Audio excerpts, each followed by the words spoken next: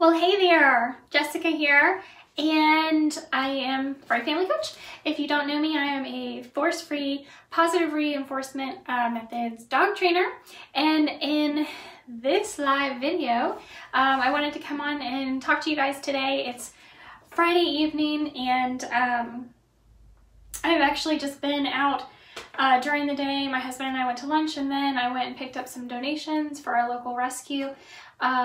Actually the rescue that we adopted Kim from, but I wanted to come on live today, and we're going to be talking a little bit about pack theory. And I think probably most people have heard the term pack before. So in this video, that is what we are going to be talking about.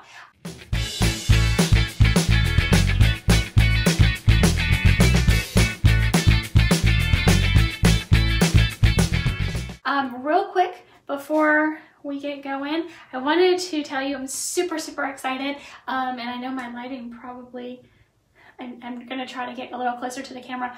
I'm super excited because my new ebook is out and available to you right now. It's called the 7 Miracle Steps to Training Your Dog, and you can get it here. bit.ly/7 steps dog training. So just wanted to throw that out there real quick. Highly encourage everybody to get it. These are going to be the foundations of everything I base my dog training on with all of my private clients and with my online video training as well. So with that, let's get back to what this video is all about, and that's pack theory. And the reason that I wanted to talk to you a little bit today about pack theory is because I had somebody contact me last night, and it was really super upsetting because there are so many trainers, there's so many dog trainers out there who are still using old, outdated methods. And this happened to be a dog trainer in San Francisco who was baiting me, basically. They subscribed to dominance theory. I looked them up, and based on everything they said to me, I really wanted so badly to get through to them, but it was just one of those kinds of people that doesn't matter what you say, you know, it's going to hurt their ego too much for them to be wrong. So I tried, but basically, you know, telling me that dominance is what you have to do, and that's everything that I'm doing isn't gonna work. And I'm like, no, it does work because I've done it, and there's science to prove it. So I wanted to talk to you guys a little bit about pack theory and how force-free trainers see pack theory, because there is a lot of science dispelling pack theory and dominance theory. And yes, I will use the term pack because really, you know, it's a family unit in the wild. But here's where it all came from. So back in the 70s, there were a group of researchers. They took a bunch of wolves that didn't know each other from different areas, from different packs in the wild, a bunch of wolves, and put them all into a zoo enclosure. And then they watched how they interacted. Now, these wolves, first of all, they were wolves and not dogs. And yes, dogs have evolved from wolves, but it has been thousands of years. So there are wolves that didn't know each other that were pulled from their family units and put into a zoo enclosure with each other. And so scientists watched them, and what they got from watching these wolves in this artificial environment, right, of a zoo, being all thrown together, they developed pack theory back in the 70s. Which a lot of people also refer to dominance theory, kind of came out of that. So any sort of dominance, any sort of aggression, I'm the alpha and I'm over you and you have to do what I say, or I'm physically gonna make you do it. That kind of dominance theory. And that is for many years how people train dogs. Well, we now know that all of that research is no good.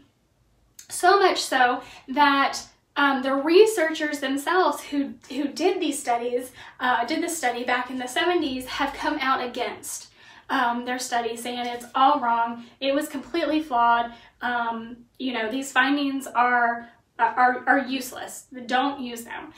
And the reason we know that is because a number of years ago, we as a human race, as a species, were fortunate enough to be able to watch from afar a wild dog pack. So they were a pack of dogs in the wild, untouched by humans, and now we know that they don't subscribe to this dominance theory. That's not how they live in the wild. And we know that they live as a family unit. So this is now how all of these now, you know, positive reinforcement and force-free trainers have come about based on all of this new information. And I say new, but it's, you know, in the last 15 or so years. So we now know dominance theory, and there are so many scientific studies now that have been published, peer-reviewed, showing how positive reinforcement really affects behaviors in our dogs. Not just us, because that's the best way we learn as well, but also in our dogs. And by the way, in our cats too. They're just a little bit harder because they're not we haven't domesticated them as much as we have dogs. So positive reinforcement is really the best way that dogs learn and learn new behaviors and learn to change and adjust behaviors, is with positive reinforcement. So that's where force-free positive reinforcement dog training has really come into the forefront in the past, 10 or so, 12 years. So it was really, really super unfortunate because I really hoped that, this person, even though he came at me initially aggressively, and I knew in my heart that I wasn't going to be able to change his mind, I wanted to.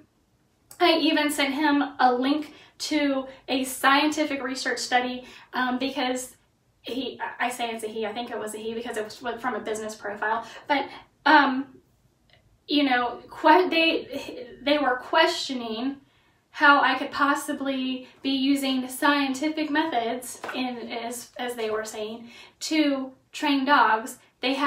So to me, right off the bat, I know that they have done absolutely no research, and really the bottom line is that if they grow and learn something new, that's too much of a blow to their ego, and those kinds of people are unfortunate. And really what I feel horrible about are the dogs that are going to be affected by trainers like that. So that's really why, I want to get this information out there. That's what I'm here for. Ask me questions, because I want to get all of this information out as far, widespread as possible, because we need to know as a population that dominance theory is not the right way to train dogs, and that using positive reinforcement is going to be the best way to train dogs. So that's really how pack theory came about, and how we have disproven it. It's not true. That's not how dogs really live in the wild. They are not dominance-based creatures. So